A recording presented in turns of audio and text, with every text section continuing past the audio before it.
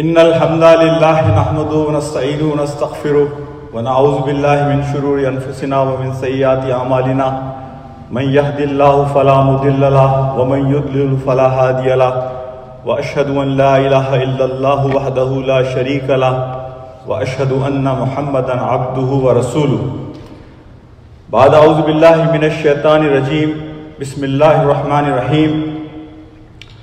लक़द कान लकुम फ़ी रसूलिल्लाहि उस्वतुन हसनतुन लिमन कान यर्जुल्लाह वल यौमल आखिर व ज़करल्लाह कसीरा। बाद औज़ु बिल्लाहि मिनश शैतानिर रजीम। लक़द मन्नल्लाहु अलल मुअमिनीना इज़ बअस फ़ीहिम रसूलन मिन अनफुसिहिम यतलू अलैहिम आयातिही व युज़क्कीहिम व युअल्लिमुहुमुल किताब वल हिकमा। बाद औज़ु बिल्लाहि मिनश शैतानिर रजीम। इन्ना नहनु नज़्ज़लना ज़िक्र व इन्ना लहू लहाफ़िज़ून। बाद औज़ु बिल्लाहि मिनश शैतानिर रजीम। इन्नका लअला खुलुक़िन अज़ीम।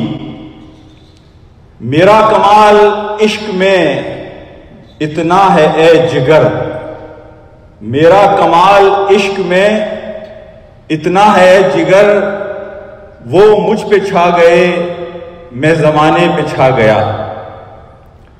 मेरे कल्ब को भी नसीब हों तेरी ज़ात से वही निस्बतें, वो जो अज़मतें थी उवैस की, वो जो राब्ते थे बिलाल के, जो नबी को मेरे कबूल हों वही काश मेरे उसूल हों, वही सब्र हो, वही गुफ्तगू, वही आजिज़ी, वही सादगी।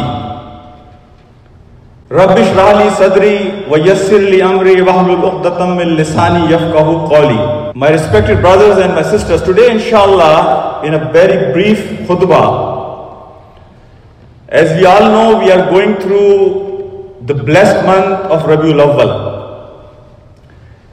and I would like to educate myself and my audience some of the very unique aspects of the life of beloved Prophet Muhammad sallallahu alaihi wasallam, so we all can enlighten our life today. The very first thing which I want to share with you, Allah subhanahu wa ta'ala in Quran has promised, Inna nahnu nazzalna zikra wa inna lahu lahafizun, that we have revealed, we have sent down this Quran and we will be the one who will preserve, protect Quran. Allah subhanahu wa ta'ala has protected Quran in three different ways. Number one, the literal meaning of this ayah, the words of Quran are protected letter by letter. There is no deviation, there is no change in last 1400 years, and there will be no change up until the last human being on this planet. There are two other ways that Allah subhanahu wa ta'ala has protected His deen. And one is the role model of Riyasat-e-Madina, state of Medina, the practical example of Quran.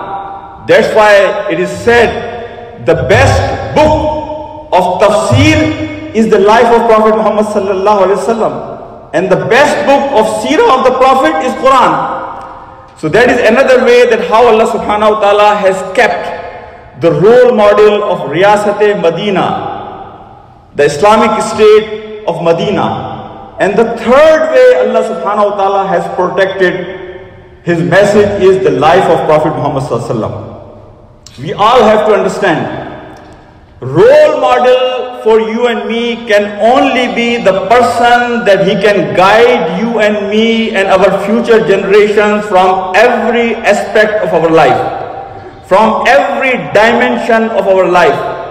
There is only one human being on this planet, including 124,000 more or less messengers of Allah subhanahu wa ta'ala, and I can challenge and you can challenge, there is only one personality in this whole universe that Allah subhanahu wa ta'ala has protected his personal life the way He has not protected any other life, and that is the life of beloved Prophet Muhammad sallallahu alaihi wasallam. That's why he is the only one who qualifies to become the role model for today's generation and future generations, because his life can guide you and me in every aspect of life. Yes, we can get inspired on certain specific areas by certain personalities, but when you take the whole life as one package, the only person who can guide us, who can become the role model for you and me,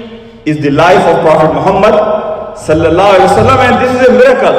This is a miracle, and this is a fulfillment of the promise of Allah subhanahu wa ta'ala. Inna nahnu nazzalna zikra wa inna lahu lahafizun, that Allah is going to protect Quran, the life of the Prophet Muhammad sallallahu alaihi wasallam, and the role model of the state of Medina, Riyasat-e-Medina. If we want to get guidance from Prophet Muhammad sallallahu alaihi wasallam, there is a condition. You know, in Quran, when I read from Surah Ahzab, Allah subhanahu wa ta'ala is providing us the conditions that if you really want to learn from the life of Prophet Muhammad sallallahu alaihi wasallam, and the conditions are لَقَدْ كَانَ لَكُمْ فِي رَسُولِ اللَّهِ أُسْوَةٌ حَسَنَةٌ لِمَنْ كَانَ يَرْجُو اللَّهَ وَالْيَوْمَ الْآخِرَ وَذَكَرَ اللَّهَ كَثِيرًا. The condition is the only people who can really learn from the life of Prophet Muhammad sallallahu alaihi wasallam, who can get true inspiration from the life of Prophet Muhammad sallallahu alaihi wasallam, people who want to make Prophet Muhammad sallallahu alaihi wasallam as their role model. The condition is, the first condition, these are the people, they are looking forward to meet Allah subhanahu wa ta'ala and Yawm al-Akhirah. That they believe in Allah subhanahu wa ta'ala, and they are looking forward to meet Allah subhanahu wa ta'ala on the day of judgment. This is one condition. And the second condition is وَذَكَرَ اللَّهَ كَثِيرًا, and they do the zikr of Allah subhanahu wa ta'ala in abundance. What is zikr? Zikr is that they remember Allah subhanahu wa ta'ala in every moment of their life. Whenever they come across any situation, they always submit. They always keep the word of Allah subhanahu wa ta'ala high. They always stay as an obedient servant of Allah subhanahu wa ta'ala in every moment of their life. This is a zikr of Allah subhanahu wa ta'ala. Because my brothers and my sisters, the condition to learn from Quran and to learn from the Prophet Muhammad sallallahu alaihi wasallam, we have to purify ourselves. Alif Lam Mim Zalikal Kitabu La Rayba Fihi Hudan lil Muttaqin.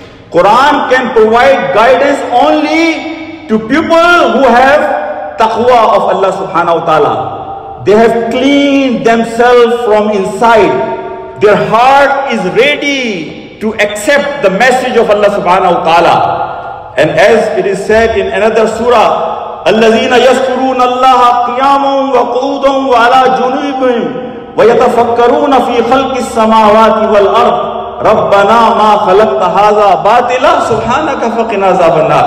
Before they ponder on ayahs of Allah subhanahu wa ta'ala, if they want to learn from the ayahs of Quran and ayahs of the universe, the condition is they have to do zikr of Allah subhanahu wa ta'ala. الَّذِينَ يَذْكُرُونَ اللَّهَ قِيَامًا وَقُعُودًا وَعَلَى جُنُوبِهِمْ. So they remember Allah subhanahu wa ta'ala, they do zikr of Allah subhanahu wa ta'ala, they surrender themselves, they submit themselves. I was thinking about one thing, that what was unique about Sahaba and Tabaeen and Taba Tabaeen.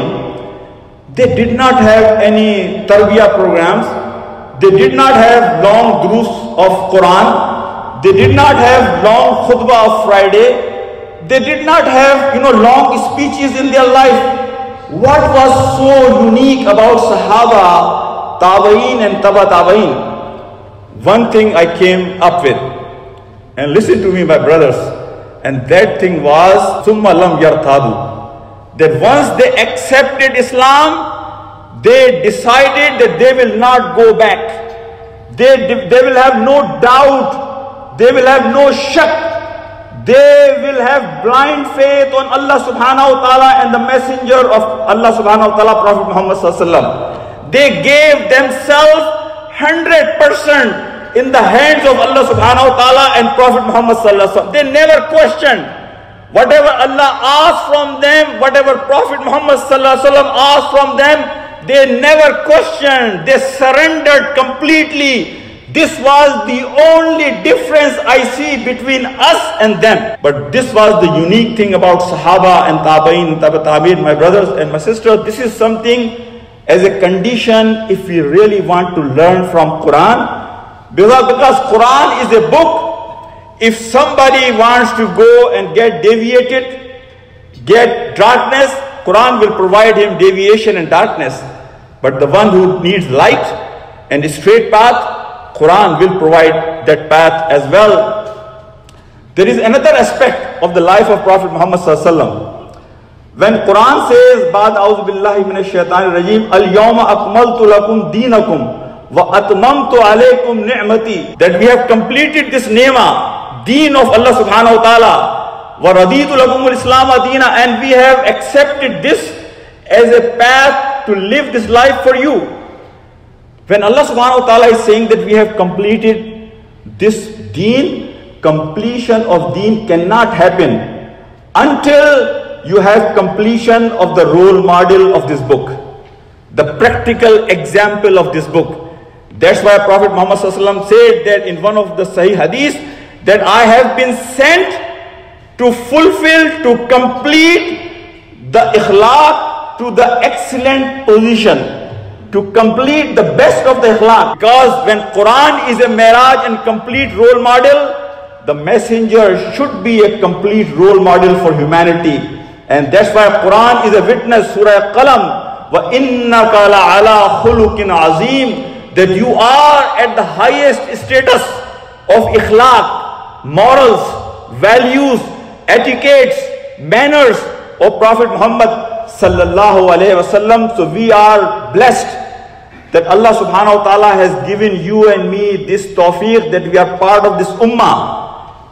And then the ummah in which the message of Allah subhanahu wa ta'ala is complete in its final shape. And the role model life of Prophet Muhammad sallallahu alaihi wasallam is completely preserved and in front of us as a complete role model, my brothers and my sisters. The second thing which I really want to cover in today's khutbah, and that will be the lesson that we want to learn from the life of Prophet Muhammad sallallahu alaihi wasallam.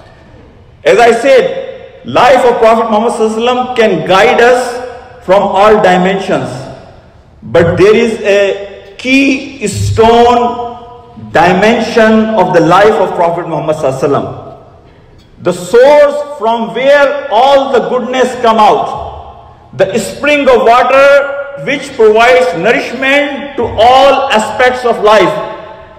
And that keystone aspect of the life of the Prophet Muhammad sallallahu alaihi wasallam is his ikhlaq. What is the definition of ikhlaq? Ikhlaq is character, ikhlaq is behavior, ikhlaq is your morals and values. Ikhlaq is how you conduct yourself when you live in society. Ikhlaq is that how you approach. Ikhlaq is your morality. Ikhlaq is your manners. Ikhlaq is really the practical example how you live your life in all dimensions. Living at home, engaging your enemies in the battleground, how you behave in the shopping place, how you behave outside and inside. This is how all completed by the definition of ikhlaq. I want to share with you one very important point. As I said in the beginning of my khutbah, in the time of Prophet Muhammad sallallahu alaihi wasallam, there were no long speeches, there were no long khutbahs, and there were no everyday lectures. Rather, the model was that Prophet Muhammad sallallahu alaihi wasallam presented himself as a practical example, and he worked on Sahaba for 13 years in Makkah to do their tazkiyah, to clean them from inside. So every Sahabi was a role model for his society. So when I am living in a society without uttering a single word, my behavior, my conduct, my ikhlaq, the way I live my life, that is dawah. That is passive dawah. Islam has spread it through passive dawah. because there is a human psychology. When you do talqeen, when you give nasiha to somebody, when you do too many durus of Quran or too many speeches, it really creates a hijab, hindrance, obstacle between the speaker and the audience. And that is one of our problem we see in our ummah, that we got so many speeches, so many speakers, so many durus and Quran, but we have very few people who really are living the life of Quran, who are living the life practical example of Quran.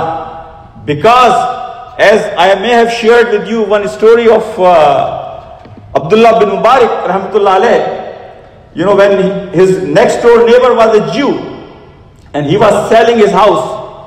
If I make it easy for you to understand, the house was of $100,000, but the Jew was asking $200,000.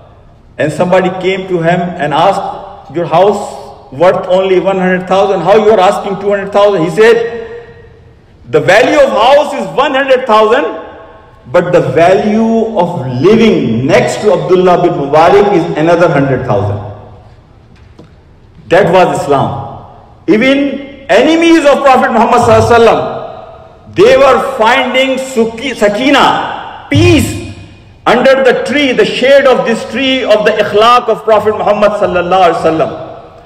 That everybody who will sit around the Prophet ﷺ, he will get the fragrance, he will get mu'attar, fragrance of the perfume of the life of ikhlaq of Prophet Muhammad ﷺ. That's why you see it's very amazing that throughout history you will not find any such example that whoever was closest to Prophet Muhammad ﷺ has become more closer to him.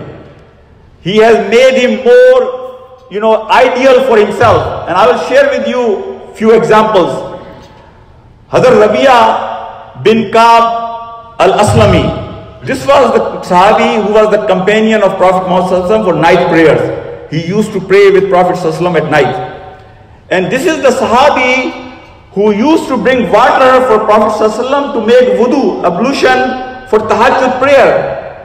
When one night Prophet asked Rabi'a, ask whatever you want to ask. Today is your night. Rabi'a ibn Ka'b as-Salami did not ask, did not even he passed for a second. He immediately asked Prophet Muhammad, Ya Rasulullah, I want your company in Jannah. Prophet asked him, anything else? He said, no, Ya Rasulullah, I don't want anything else. I just want your company in Jannah. My brothers and my sisters, this can only be said if somebody who is close to you is really impressed with your life. And this is how Prophet Muhammad was, that whoever was close to him, he saw one young man in Masjid al-Nabawi and he was little disturbed. Prophet Muhammad asked him, what is the problem? I see some disturbance on your face. He said, Ya Rasulullah sallallahu alaihi wasallam, whenever I am in Masjid al-Nabawi, I see you, I get sakina, coolness to my eyes. When I go home and whenever I remember you, I get worried, concerned. It disturbs me. So I rush towards Masjid al-Nabawi, and whenever I see your face, I feel relaxed and I feel fine. But the thing which is making me worried is when I will die and you will also be gone from dunya. Ya Rasulullah, if I will qualify for Jannah, no, I don't know where I will be, but you will be in the company of prophets and shuhada and salihin and siddiqeen. So I am worried that in this dunya, when I am worried, I come to Masjid al-Nabawi and I see you, I feel relaxed. But what will happen in Jannah? Because you will be somewhere else and my status will be somewhere else. Prophet ﷺ did not answer him. Rather, Quran, Jibreel alayhi salam brought these ayahs of Surah Nisa, in which Allah subhanahu wa ta'ala says, Ba'd a'udhu billahi minash shaitanir rajeem, وَمَن يُطِعِ اللَّهَ وَالرَّسُولَ فَأُولَٰئِكَ مَعَ الَّذِينَ أَنْعَمَ اللَّهُ عَلَيْهِم مِّنَ النَّبِيِّينَ وَالصِّدِّيقِينَ وَالشُّهَدَاءِ وَالصَّالِحِينَ وَحَسُنَ أُولَٰئِكَ رَفِيقًا. That whoever obeys Allah subhanahu wa ta'ala and the messenger of Allah subhanahu wa ta'ala, he will be in the company of Anbiya, Salihin, Shuhada, Siddiqeen. And about that company, Allah subhanahu wa ta'ala is admiring.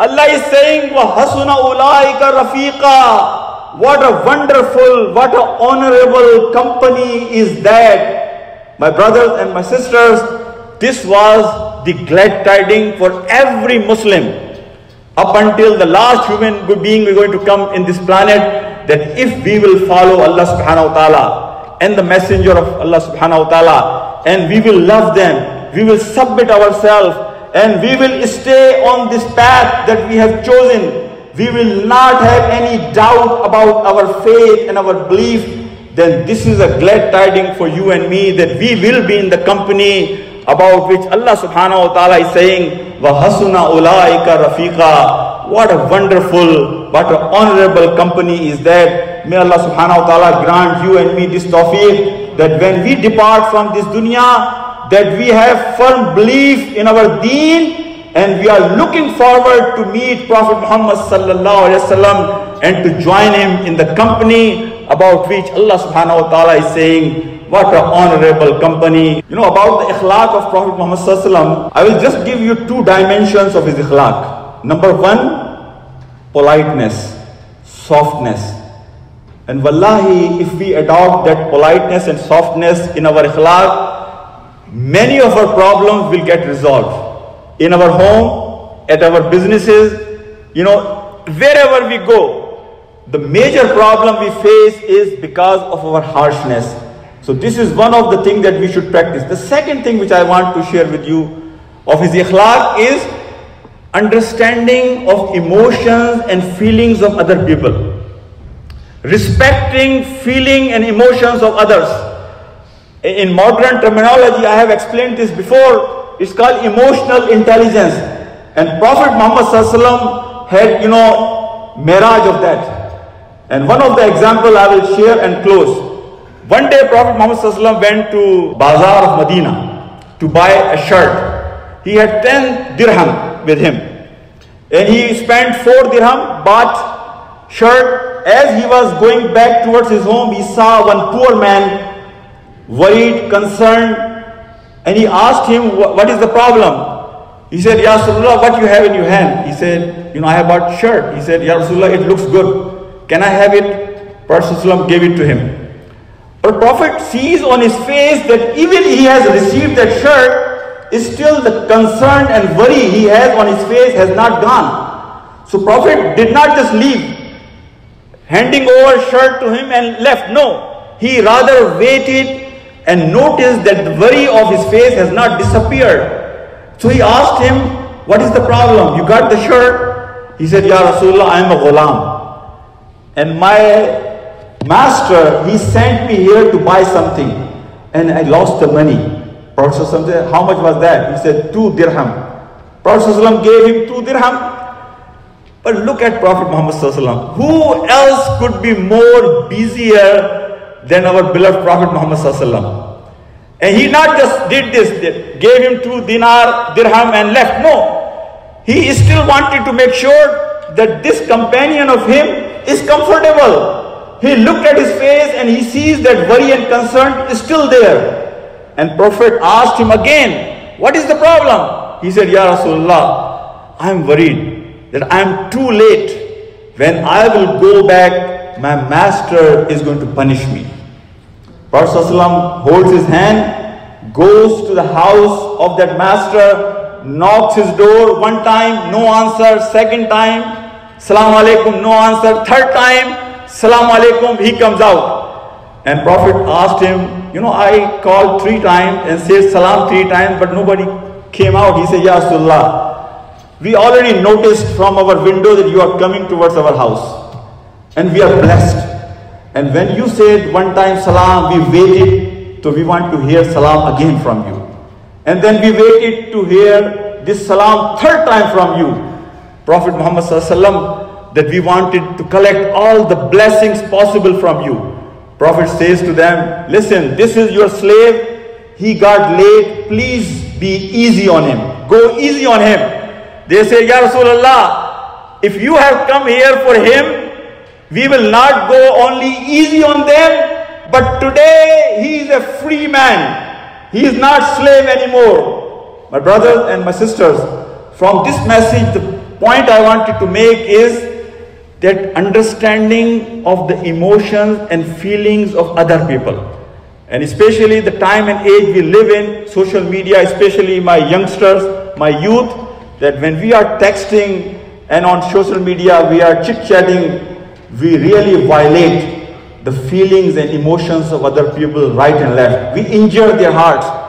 So two things which I have concluded from the life of Prophet Muhammad ﷺ is politeness, softness, and second thing is the respect of feelings of other people. May Allah subhanahu wa ta'ala grant us tawfiq that we can really learn from the role model of Prophet Muhammad ﷺ, so we can enlighten our life of this dunya, and that will inshallah bring ultimate khair for us in the shape of Jannah. Allah.